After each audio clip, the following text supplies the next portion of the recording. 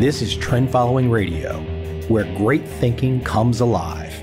Nobel Prize winners, legendary traders, best-selling authors, and the pros that know what drive us irrational human beings. I am your host, MICHAEL COVEL. Not filtered, raw, honest. That's my passion.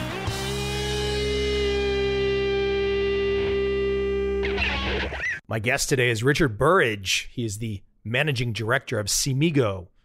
Cimigo is an independent Asian market research and consulting firm. That's kind of the CV stuff. I'm not going to say boring. Richard's a pretty cool guy, but I got to get that out of the way. I got to tell you who he is and what he does. But here's the cool thing. Richard is random, at least random to me, because I randomly connected with Richard after receiving, I think, a random email. And when I say random email, it was just a cool email that told me something about him and his business, and that he happened to be living in Ho Chi Minh City, Vietnam. Now, of course, if you go down a rabbit hole like that, a guy doing market research in a booming place like Ho Chi Minh City, there's going to be more to the story, a lot more. So for all of you out there that are curious how people can be living in the UK or America and then just end up somewhere in Asia and make it all work and go on an adventure, start a life, start a family. My guest today, Richard Burrage, has a lot of answers, or at least a really cool story about how he went down the path. So without any further delay from me, let's jump right in and check out and have a conversation with Richard Burrage.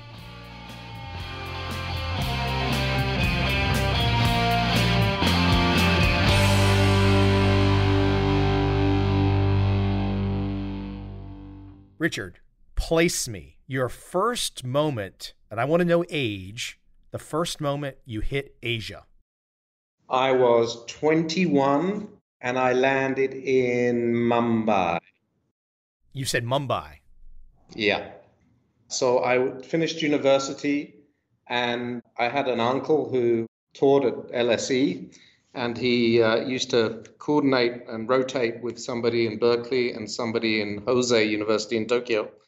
The person he would swap with in Tokyo had suggested that his son come out to Japan and experience Japan. And at the time, Japan was sort of renowned for its management style. And I was studying business and it had been talked about a lot at university for me. But his son wasn't that interested. So I sort of piped up and said, well, I'd love to go. And I had a month between finishing my exams at university and needing to be in Tokyo. So I spent that month foolishly, actually. Hold on. You said you ended up in India first or Tokyo first? Mumbai first. So I spent a month in India on my way heading to Tokyo. Because I had a month to kill. So I thought I'd go and have a look at India. I mostly went down to Goa, but a little time in Mumbai, or Bombay as I know it, on the way. Now, I know I'm dating you when I ask this, and I'm not trying to, but you're getting to Tokyo age 21. What year are we talking? 1992. 1992. What was the initial feeling of going to Tokyo? I still recall there's this great Anthony Bourdain episode where he talks about showing up in Tokyo for the first time, and it's just like an LSD experience, or not that I've done LSD, but just some kind of like crazy first time spiritual experience. And I felt that for the first time, and it was probably 2006. 1992 though, what did you feel? How did it feel?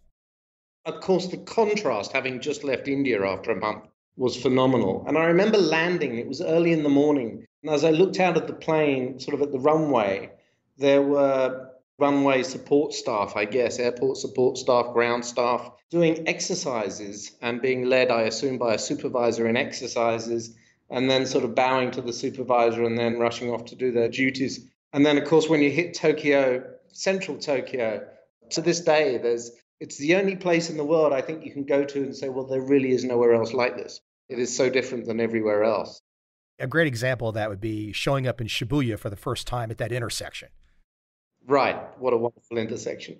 It's staggering. It hits every sense. every possible sense you feel it in, and the food you eat, the quality of everything you come across, the service levels, just phenomenal. And the eye is just constantly engaged in what's going on around because it is so different from what you're used to. How long did you stay there?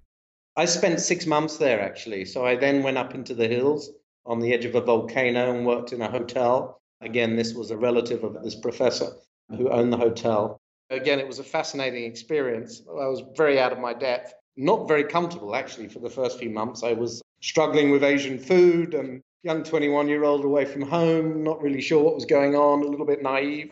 But it was, in hindsight, a fantastic experience, of course. Now, for my lady listeners, I don't say this or ask this in any kind of untoward way, but as a 21-year-old guy showing up in Tokyo, were the ladies interested in you? Were you interested in them? I remember post the experience in the hotel, I thought, well, maybe I'll stay around in Tokyo for a bit. And I tried to get a job teaching English, but I was most upset to learn that most people weren't interested in my English, and they would much rather American English. But back to your question, in the hotel, it was a very sort of weekend guest out of Tokyo coming to this hotel, a very traditional sort of Japanese hotel. There wasn't much interest. There was somebody who I befriended who was a relative of the family. And I think I know that when I came to leave, that she stood up publicly and announced that she was also leaving and would be traveling with me. And I think she had a misguided perception of what my travels might look like. So I had to sort of correct that quite strongly. In Tokyo, it was very easy to go out and meet other young single women. Yeah, for sure. It was maybe a little too easy, but maybe the wrong sort of women who were just sort of party girls, if you like. Yeah, and I don't ask that in a funny way. I think it's just something when I want my audience to kind of live through your eyes. And it's for those that have not had a chance to come to Asia still, it's such a different experience. And it can be different for men and women for different reasons. But it's so culturally different. I think it would be easy to have a fun night and meet a bunch of women and have a great time out. But actually getting beyond the surface, it's probably the hardest country in the region to actually assimilate into the culture and into the language and really befriend people. I mean, I have a few friends now in Japan from that experience, but it's very, very hard to break through and really understand people. It takes a long time. You've probably experienced that yourself. Yeah, no doubt. I mean, I love Tokyo, I love Japan for all the reasons you say, but there are some barriers even beyond. If I spoke the language, I think there would still be some barriers. Definitely. I don't think I could live there for that reason. I think it would be quite lonely as a foreigner to live there because it's really hard to become assimilated. I love visiting. I love going back in normal times around this time of year. It's autumn. It's beautiful. The people are beautiful. The food is beautiful. I had some amazing experiences. I mean, I remember being on a train going down to Kyoto and chatting to a young lady who was, I think, a high school student on the train and explaining to her what I was doing. And she was practicing her English. Said goodbye when I got out at the train station. And it wasn't quite the city train station. It was near a temple somewhere. I forget the name. Anyway, I'm walking along 20 minutes later because there were no taxis, making my way to this shrine. And then a car pulls up. She's in the back and it's her parents. And her parents said, well, let us give you a ride. And they gave me a ride. And they said, well, if you're going to this shrine, you should also have an experience of a tea ceremony. So they took me to that experience. Then they took me to lunch and were just the most pleasant people and the most hospitable people. And all my experiences, particularly outside of Tokyo, would always repeat similar exercises of just people really going out of their way to be hospitable, friendly, and explain to you their country. Another train journey, I was sat next to a woman who'd lived through the nuclear bomb. And she described to me, of course, a much older woman, described to me what she went through on that day and on the days after and what she saw. I mean, literally had me in tears for about 90 minutes as we were on the train journey. But she really wanted to share her experiences. So people are phenomenally hospitable, but again, it's quite hard to break through to befriend people. Let me jump you up a little bit in time. I believe your first major work experience, markets, whatnot, would have been in Hong Kong? That's correct. I left Japan and went to Hong Kong. I did a number of the oddest jobs, from barman to extras in movie to removal man, never be a removal man in Hong Kong, until I found something more related to my academic studies, which was working in a small market research company. That was in 1992, 1993. let me jump it up even further, because I just wanted to kind of lay this background of a guy making it to Asia and reminding me of myself, not knowing what to expect. And the next thing you know, your life changes. But there's a pivot now that happens where the real change happens. And at some point in time, you make your first trip to where? Hanoi or Ho Chi Minh City, Saigon? Where did you go first? Oh, my first trip was to Hanoi, and that would have been in 1994. And so I was tasked with a delicate exercise for the country, and it was a little bit sensitive, which was testing a tobacco product for Dunhill, actually, which was owned by Rothmans at the time, and running some product tests for them in Hanoi.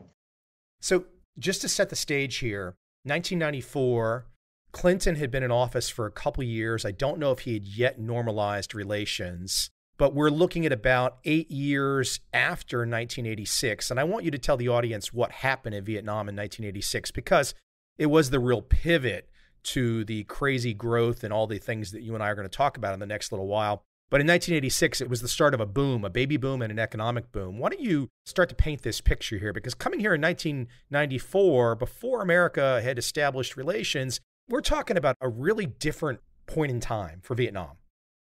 To picture a street scene, for example, there were hardly any cars, some motorbikes, and mostly bicycles when I first arrived in 1994. And it was also an environment where I was very much, during my 10 days of my first trip to Vietnam, everybody I would meet would tell me that they would then be interviewed subsequent to my meeting them, because it was still very much a let's make sure that these visitors aren't up to no good.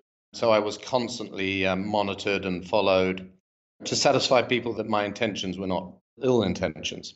So that was the physical environment. And of course, service and hotels availability was very simplified. But going back to your question of really what was that pivot and what happened, people forget that Vietnam's last war was in 79. So that was a border incursion with China. 79 to 86 was a very tough time in Vietnam. And then things started to open a little bit in terms of a new policy, which was called Doi Moi, which just means renovation, or new beginnings, if you like, which was opening the door to the outside world. And that enabled Vietnam to embark on a new journey, which enabled foreign company and capital to access the market of Vietnam. In 88, there was a huge agricultural reform, which basically turned Vietnam from a net importer of rice to feed the population to a net exporter of rice, and very quickly became, I think, the third largest exporter of rice by about 1990, just because people were allowed to benefit from their own production, if you like. 1991, you saw TV advertising was suddenly allowed. It hadn't been allowed before that. So in 1990, there was no TV advertising, just to think about that in perspective. And then really what happened in 1994, the big shift was the US lifted their embargo on Vietnam. Vietnam suddenly became an acceptable place for the US to do business with and to export products to. Take a year forward, and then Vietnam joined the ASEAN group. And I think by 1997, it was the first or the second largest exporter of rice and so forth. So then things kept on developing over the following years. Let me keep you at that first trip, because you described meeting people in Tokyo for the first time. Now, my first time in Vietnam was 2013, and I didn't get a chance to see any of the things that you were talking about. I didn't see. I knew that no one really cared that I was in the country, and I was just on my visa. And the thing that I noticed immediately was this insatiable curiosity about me, like just an interest in me, men or women. Like, who are you? What do you do? Why are you here? I'm happy to see you. Can I talk to you? I just over the top. I mean, how was that when you first came? Was it still the same kind of atmosphere where it's like, we just want to talk to you, you're so different? So yes, and put that in perspective. So if I was Vietnamese, as a Vietnamese national at the time, I needed a visa to leave the country. I had no access to the internet and I had no foreign media access. You can imagine there was a very sort of naive view of the outside world and starved of information. Of course, people were, where they were able to communicate in English, were extraordinarily happy to have those conversations. In the early years, you had to be careful, and people had to be careful what they talked about, because they literally were, the Ministry of Public Security staff would interview them after they met me as a foreigner. A little less openness at the time. a little less openness, but those who could speak, that you could communicate with, were, once they relaxed, were very happy to have a conversation, and they were very supportive that your actions were helping to bring business and opportunity to the marketplace. And of course, you then have a very separate group of people, which was much younger people who were really keen, really keen, just to have the experience of practicing the English. Because despite a lot of students studying English and doing quite well in their written English, their ability with the teaching staff in Vietnam to talk, there was very little conversation going on. That was always phenomenal. The older generation would prefer actually at the time to speak to you in French, and there was more likelihood that they could speak French than English, but that sort of progressed and changed over the following years. Yes, an insatiable appetite for conversation, for information, and the oddest questions. I mean, just the myths that people had at the time about us as foreigners and certainly as Westerners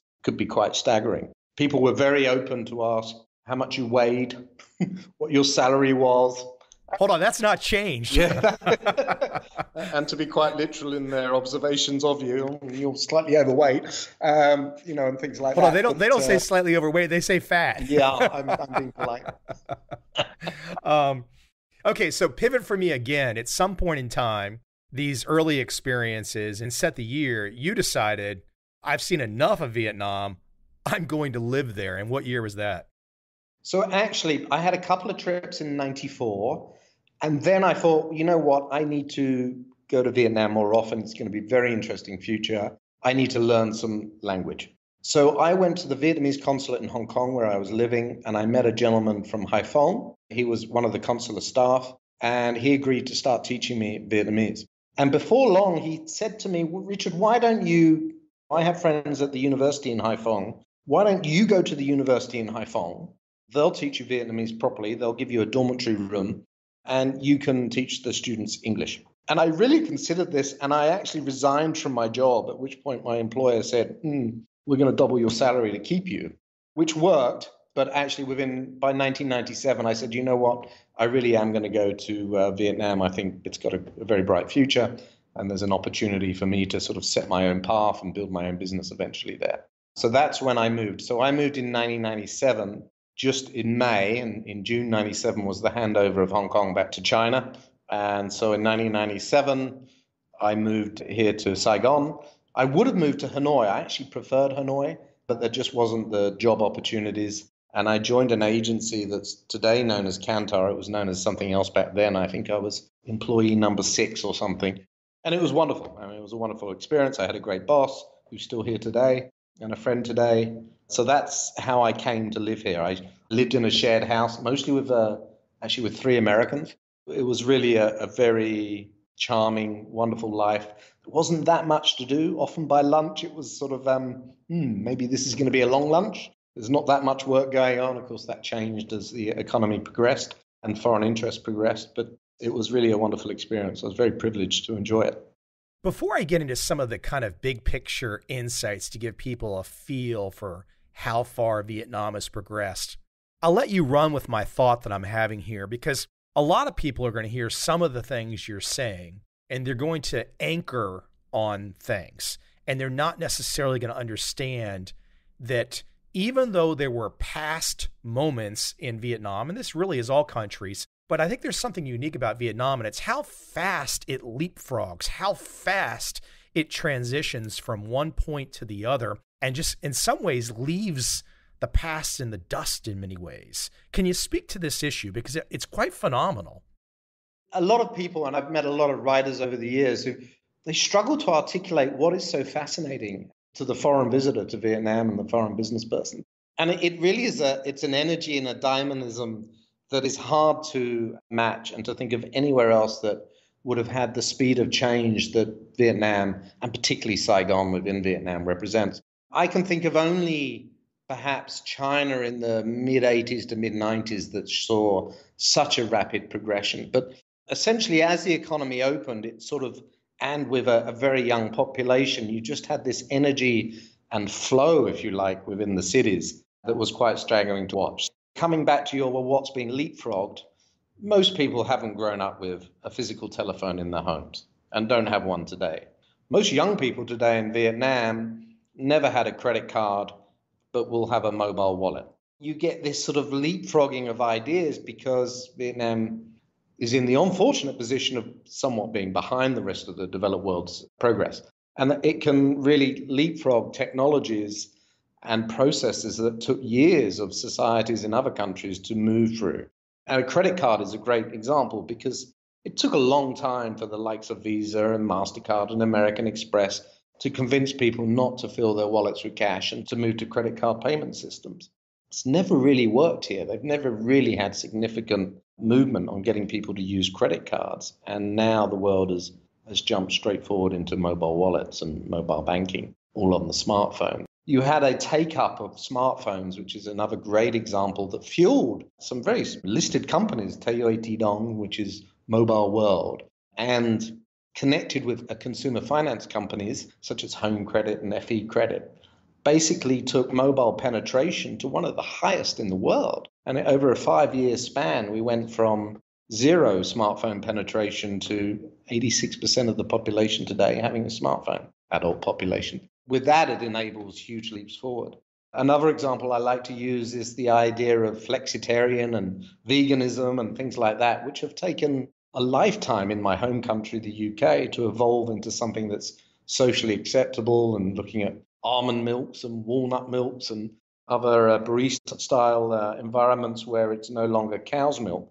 And today in Vietnam, we have all those milks suddenly available within the last year and becoming part of people's shopping basket without them ever going through the years of vegetarianism and sort of fringe movements that created the environment that finally saw a critical mass or a tipping point being reached in more mature, developed markets. If it's a good idea, the acceptance can be very fast.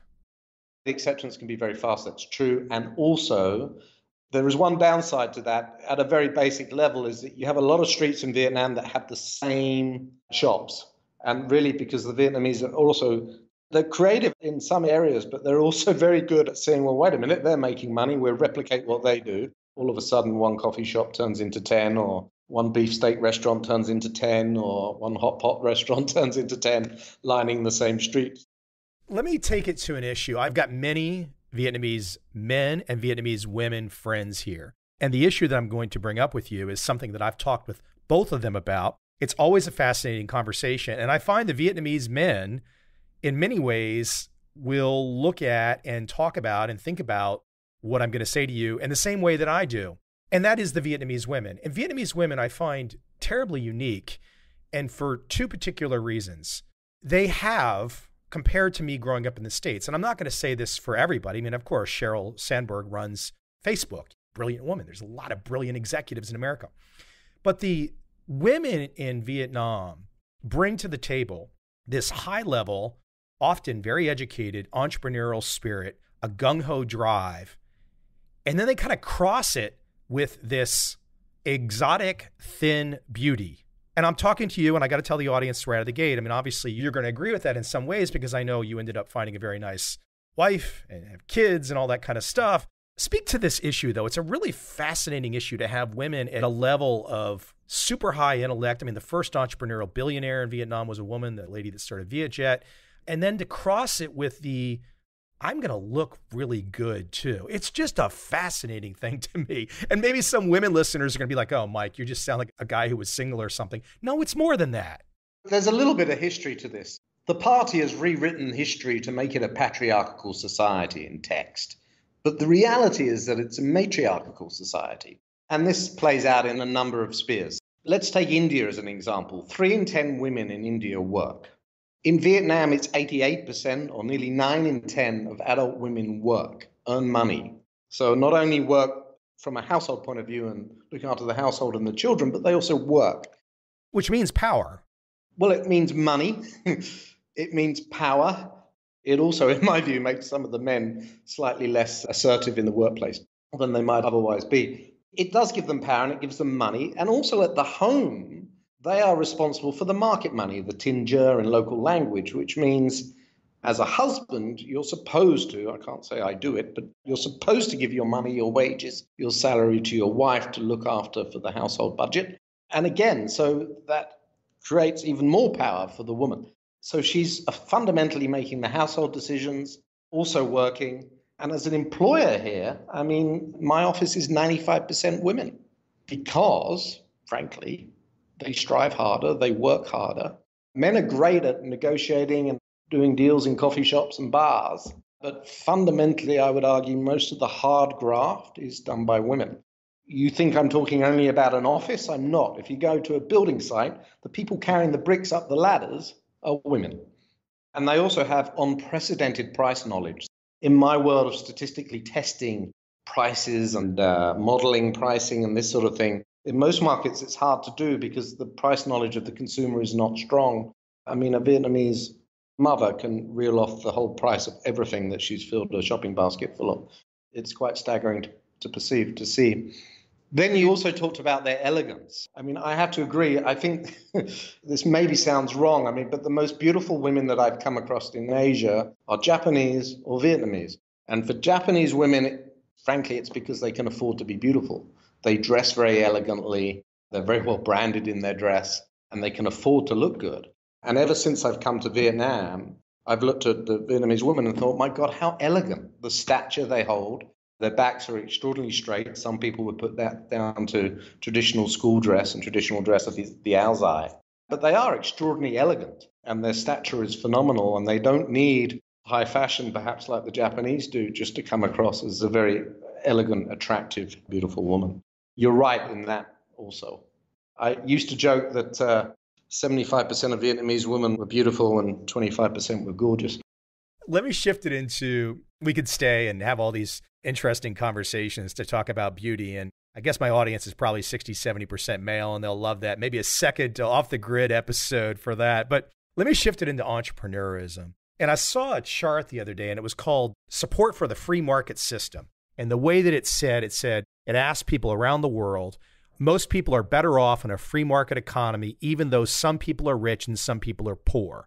For example, in America, that was agreed to 70%. South Korea, 78%. China, 76%. In Vietnam, that was agreed to at 95%. Now, you're a guy that knows stats and stuff. Maybe it's a little off. It was Pew Research just a couple years back. But there really is this dynamism inside people's minds when it comes to making money. Why don't you speak to this? Let's open this up. Yeah, so it's certainly the ambition. When we do consumer studies, it's everyone's ambition. In the UK, everyone's ambition is to be an author and write a book. In Vietnam, everyone's ambition is to own their own business. The person they look up to still today, I'm going to forget his name now, is the guy who runs Microsoft. Help me. Bill Gates. Thank you. Because they see that as a rags to riches story and a self-made person and the wealth that's being self-made rather than through nepotism. So everybody desires to be an entrepreneur. You know, if you look at small businesses, then half of them are run by women in this country. It's quite staggering. Very much an ambition and a desire. Most people, the other thing that people don't realize about this country is that most people have 1.67 jobs or sources of income. Throwing statistics out there, but most people have a secondary source of income, which is normally some form of private business run out of the home. It might be a car rental company, it might be a tour company, but most people have their career in the factory or in the office, but they also have a secondary source of income.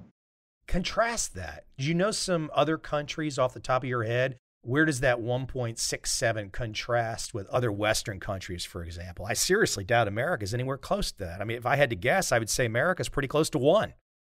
I would say most countries are probably pretty close to 1. Southeast Asia, I think, is a little bit unique, but it really varies. So Indonesia, you're going to get far less women working than you do in Vietnam. India, I talked about 3 in 10 versus 9 in 10 in Vietnam. A lot of it's religion and cultural mores and values that set almost a permission level for women to work as what's seen as socially acceptable to do. And it's very socially acceptable here for women to work, and they're extraordinarily strong. It's one of the major boosts to the Vietnamese economy because, of course, if you have so many women work, your dependency ratio, which is the number of people earning to the number of people who are dependent on somebody's earning, drops dramatically. And it really fuels gross domestic product. I mean, it really has a significant impact. It's one of the key drivers of the Vietnamese economy and why it's progressed and its growth is so strong, is because that dependency ratio is 0.7. So dependence per employed person is only 0.7, less than 1. That's phenomenal as a GDP booster. As a side tangent, keep it at India and Indonesia for a moment. I know it might not be your specialty, but you know the region, you know the area. My gosh, if Indonesia, I think it's 250 million people, I believe, or 175 million, and India's probably north of 1.4 billion. I'm in close proximity of what those numbers are. If you got the female participation in the labor force in Indonesia or India to jump up, I mean, gosh, the West should be shaking in their boots, right? I mean, there would be nothing else except Asia in the next 100 years. Well, to be honest, I suspect, the next century is Asia's century for economic progress and quality of life progress. But absolutely. Vietnam's always had, ever since I've arrived, they've always felt like we need to catch up with our neighbors. We're on the back foot and we need to catch up. I've got offices all around the region. The most hardest working people that I have in the region, and I hope no one else listens, but are those in Vietnam, because they really want to catch up. They know they were on the back foot and they want to catch up with their neighbors. And of course, what I've seen over the last 20 years is they really are beginning to catch up. And their aspiration is to have a Saigon that looks like Singapore. The thing that struck me in preparing to talk with you is I saw that 1.67 sources of income, and I had not seen that data point. I just have my own experience in being in the country. And I thought to myself, I don't speak the language other than basic taxi instructions. I get along with everybody, but what was it early on that struck me beyond being a single guy and thinking the ladies were pretty, but there was something else. And even though I didn't speak the language, I think by osmosis, I was feeling that entrepreneurial energy. So as a guy who grew up in the Washington, D.C. area, where most people were government workers, and I was an entrepreneur, and I never fit in, and I wanted to pull my hair out because everyone just bored me to tears. To come to a country, I didn't know any of the data that you knew. All I could just was the walking the streets and feel it. And I think it must have swayed me. And hell, I couldn't even talk with the people to really know what their motivations were until I talked to a guy like you. But I think even just not knowing the language, by osmosis, I could feel that entrepreneurial energy, and it's seductive. It is. I mean, it keeps a lot of people here, and it makes a lot of people who've come for shorter stints and had to leave really reminisce, and miss the energy that exists in Vietnam, because I don't know where else you can match that energy. Maybe somewhere in South America that I haven't visited will have a similar energy level, but I haven't seen it anywhere else in Europe or Asia. When you describe the energy, what do you mean exactly? You see it on the street, the people, the walking? Get it to that granular level for you, what the energy is. Yeah, it's almost a buzz and excitement. When someone takes one of those pictures of a city scene and they've put the exposure on really slow and they capture the movement of all the lights going around with the traffic, it implies a movement and an energy through whatever that scene is that they've created. It's really that sense that sort of gets down to your bone. Everywhere you look, there's an opportunity. Everywhere you look, someone's taking advantage of that opportunity. I can be in the remotest place in Vietnam riding a bicycle. I can stop for a rest with a beautiful scenery in front of me, and then I can hear a rustle behind me, and there's someone trying to sell me a piece of fruit behind me. It's like, where did you come from? How did you find me? But they found the customer. They saw the opportunity, and it's just constant everywhere you look. You got to show up and experience it almost, right? You almost can't put it in writing. It's got to be. And even if you saw a movie, even if someone saw the visuals, it's different when you're standing there and you can just feel it. You heard of that concept of flow? When you're at work and you're really into what you're doing and 8 hours go by and you look up? I can quote the name of that professor, MICHAEL COVEL. Well done. Glad you could. It's like the whole city is in that flow. That's the only way I can describe it. It's like the whole city is moving with a momentum and a cadence that is in the perfect flow, and no one should interrupt it. Well, it's like when you watch motorbikes, right? You expect there's going to be accidents every 1 second or road rage every 1 second, and it doesn't happen. That's a good analogy, actually, because the philosophy of being on a motorbike or any form of vehicle is to do your utmost to keep moving and not stop, but also not kill anyone. People don't stop at lights, at pedestrian crossings. They'll find a way through if there's traffic or there's flooding. And it's almost that analogy, I will keep moving forward, even if I have to slow down so that I can continue my journey and progression. Here's a great example. If you are trying to cross the street, the worst thing you can do as a walker is to start, stop, or try to figure out what the bikes are going to do. What you do is just go and trust that they won't kill you. Yeah. Don't change your pace. Go slowly. And the other day I was crossing and I noticed this bike was coming towards me and stopping and starting and whatever. And he got close and it was a white guy. And I just thought, oh my God, get off the street. You're going to kill me. You're driving wrong. Let me shift to something else that I think is really interesting. I love going to China when I get a chance. I was there in 2019. But, it's a little frustrating when you get there and you have your internet access or your internet tools are commandeered. Not commandeered is not the right word, but you just can't use certain things. That's just the way it is in China. And look, I've been in Bangkok and seen websites filtered. I've been in Singapore and seen websites filtered. I think actually I've been in KL and seen stuff filtered. The internet in Vietnam, and look, everyone out there listening knows the form of government. That's what they've chosen. We're talking about a lot of progress. People can talk about forms of government and debate and all this kind of stuff. But the internet in Vietnam is wide open. Yeah, and there has been talk, for example, of creating Vietnam's own social network so there's greater control over the data and the conversation. But I think that the Vietnamese government do a very good job at managing expectations of the public and also communication to the public and the freedom to access media today. I mean, it changed a lot probably since about 2005. Prior to that, it was a little bit more difficult, but they realized the strength that it has for the economy. And there are sort of government-led policies and initiatives to further drive the digitalization of the economy and the accessibility of the internet. That's the other amazing thing. If I sit in Paris in a coffee shop and I want Wi-Fi connection, well, I probably have to go and pay for it. And it's probably quite annoying to even get on. Certainly last time I was there. But if I'm in Vietnam, I really only have to walk 100 yards to find a free Wi-Fi service. It is quite staggering. I think it's proactively managed for the growth of the economy. And again, it's another key driver behind why the economy is doing so well is that digitalization of services. It's a side tangent. And we talked about the strength and elegance of the women of Vietnam earlier.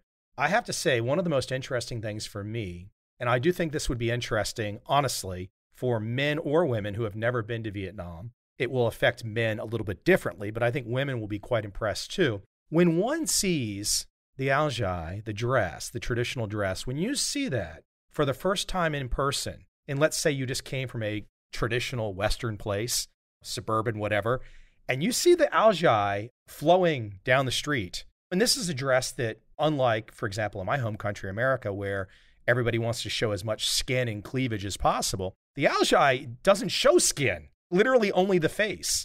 It's a really amazing cultural symbol for the country, isn't it? It is, and it is beautiful because it's so elegant and, as you say, so flowing. And you're right, there is absolutely no skin to be shown. By the way, it's also available for men. So, I wore an ao dai at my own wedding. They're terribly uncomfortable. Vietnamese women will tell you, yes, beautiful, wonderful. And of course, you can have different ao dais for different occasions. But they're terribly uncomfortable for them to wear because they really do enforce a stature, which is there is no slouching in an ao dai because it's physically impossible. You have to keep your back perfectly straight and upright. I guess they're disappearing a little bit at schools as school uniforms modernize, and ao dais mostly come out now at important holidays and celebrations and weddings. But yes, it's a wonderful national dress. I got one last issue I want to bring out with you. Look, I've taken you all kinds of different topics, but farm to plate. Recently, I've gotten addicted to watching some of these old Gordon Ramsay kitchen nightmare episodes. When you watch Gordon Ramsay, and I don't know what people think about him, I kind of like him. He's really tough on fresh food. I'll tell you something interesting that I see in Vietnam. You could have some orange juice or some leftovers or something in the refrigerator, and Vietnamese don't trust it after one day. This is a very, very, very we want it fresh place, isn't it? Very much so. It also comes back to your earlier point, possibly about leapfrogging. I don't think Vietnam will ever go through the sort of rise of prepackaged meals, packaged food, tinned food to the same degree. Of course, there is some and there will be some, to the same degree as certainly my home country has. Here, the shopper, mum, generally shops for fresh food daily. There isn't such a huge weekly shop. It's very much a wet market, fresh food purchase most mornings. I mean, I was at the wet market this morning picking up food and fruit, and particularly for my family, but that's where the shopping's done. So the refrigerator has primarily been used for beverages and sauces.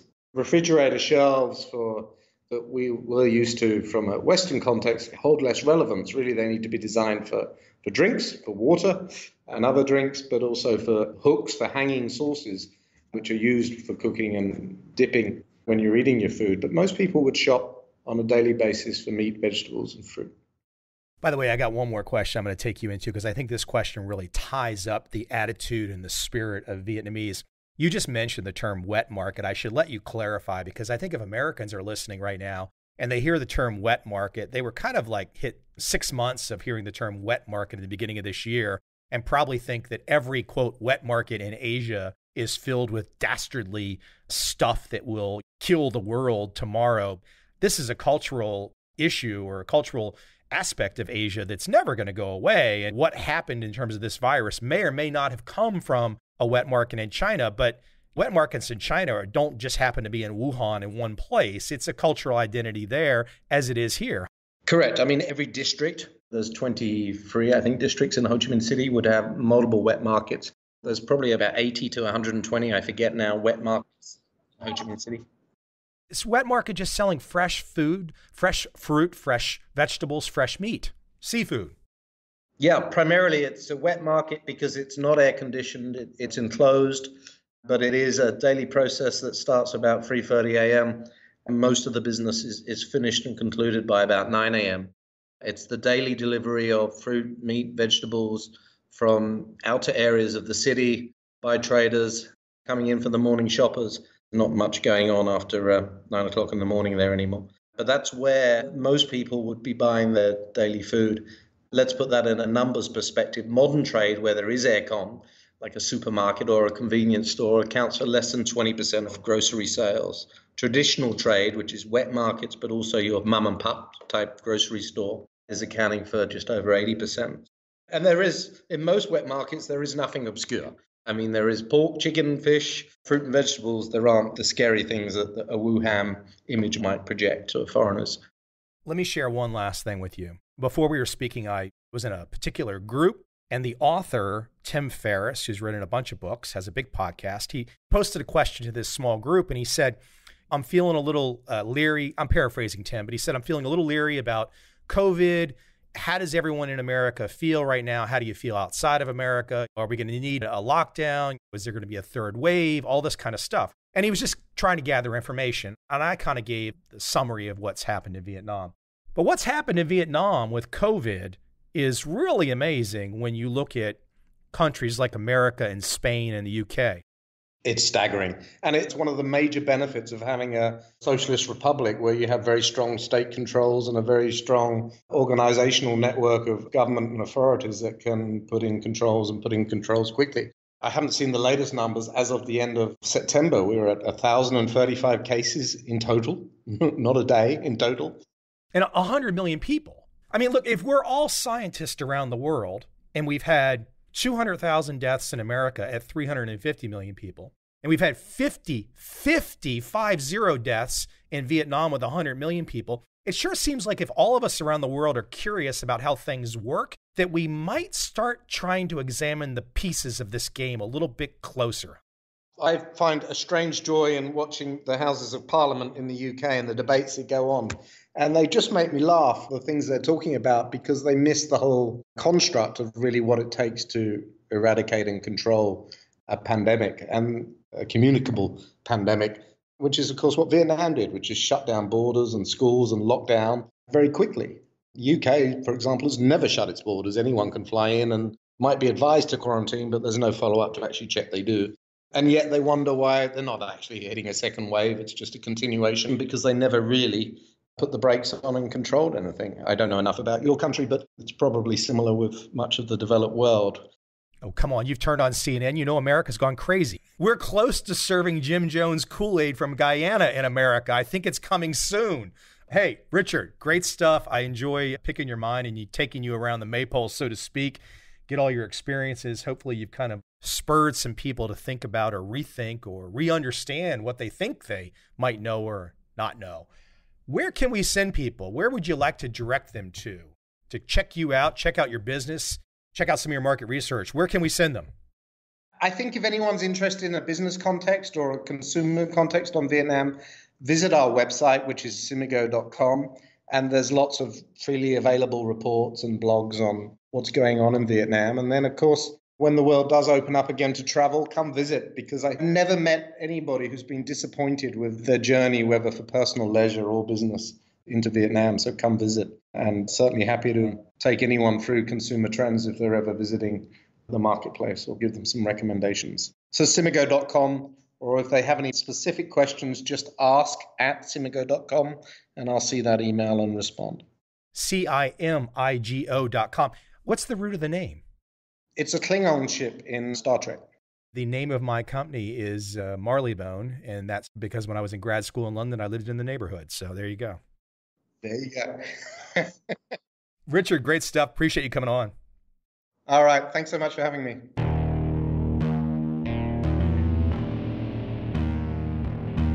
I see a time when those awake will understand how to make money in up, down, and surprise markets. Whether new trader or experienced, college student or financial advisor, protecting against a crash or just trying to make a lot of money, trend following offers everyone an answer in uncertain times. To get started immediately, send me an email, michael@covel.com. I will send you the right trend following steps to take along with my free video.